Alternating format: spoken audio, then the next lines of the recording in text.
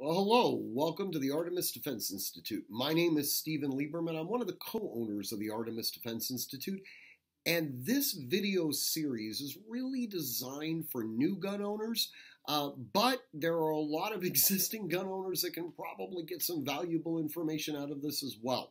Now, we tend to be somewhat California-centric because I am an attorney licensed to practice in California, but I know that these videos are seen throughout the entire nation, and those of you who live outside of California can probably gain some insight as to what we're having to deal with here behind enemy lines in California.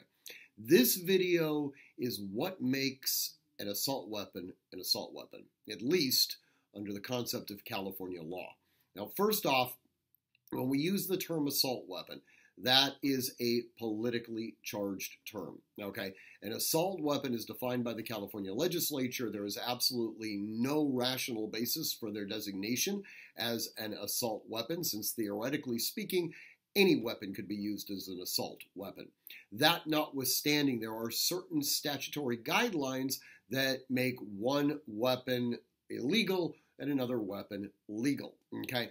The weapon system that most people are familiar with that they potentially can run afoul of California regulations is the AR-15. And as I'm sure most of you have in your office, I have my AR-15 right here. Now, under California law, we had an opportunity to register our firearms as actually designated assault weapons. That was a brief period of time where individuals, if they wanted to, could actually name their weapon an assault weapon under the California legislative concept.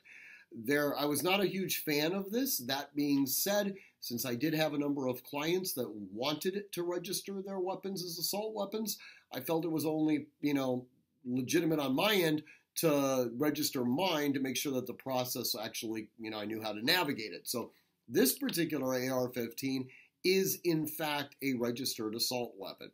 Now, what makes an AR-15 an assault weapon, and how do we study a weapon and decide whether or not it runs afoul of California law?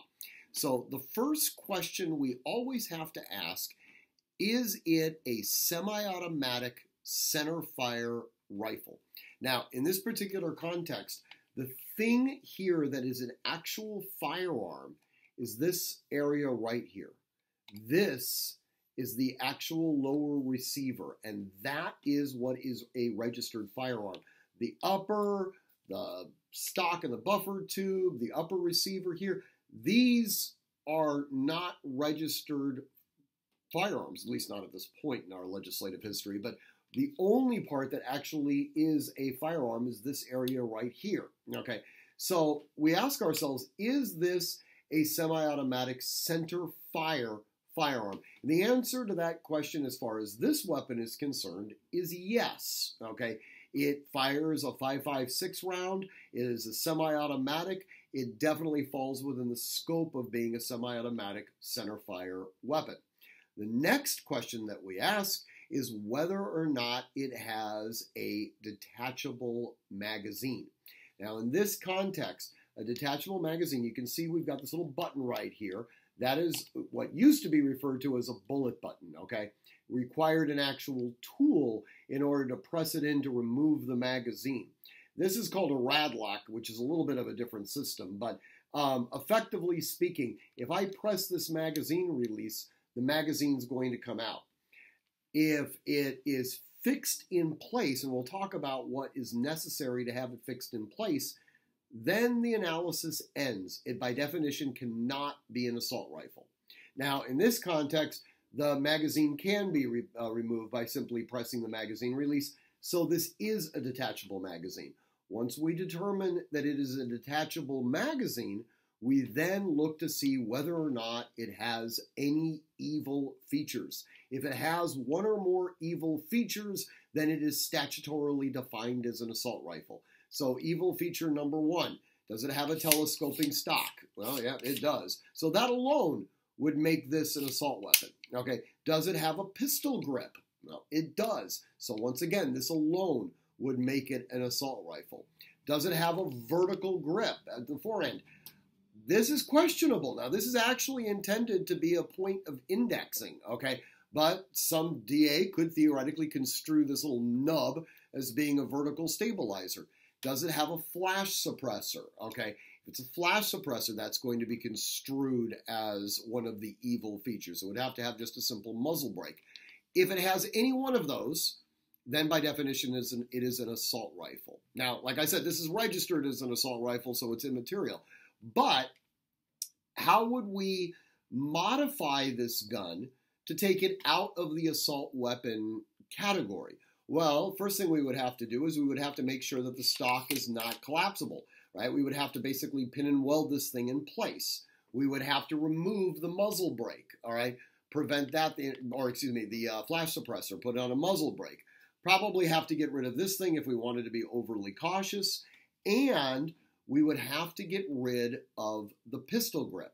Now, there's a number of ways that we could do that. One is by buying a rig system that effectively eliminates all of these evil features. That's a Thorsten stock. That's how that system is designed.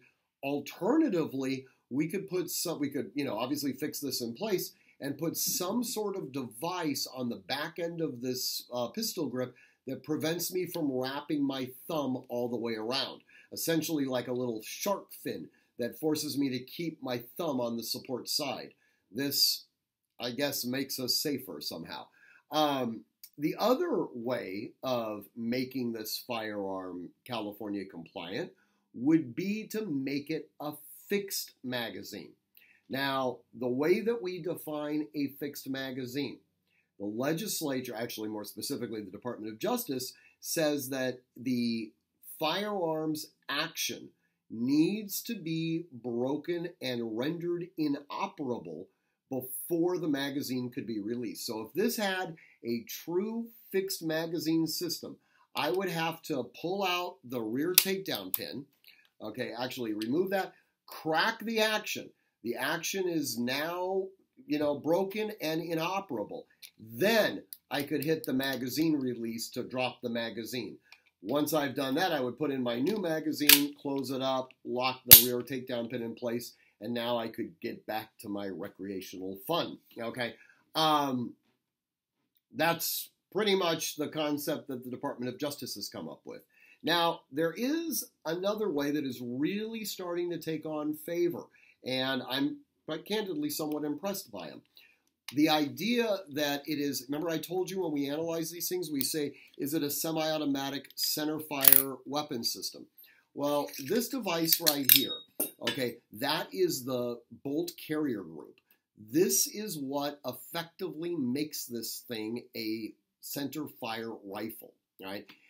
I don't have to use this. The barrel of this firearm roughly equates to that of a .22 long rifle pistol round.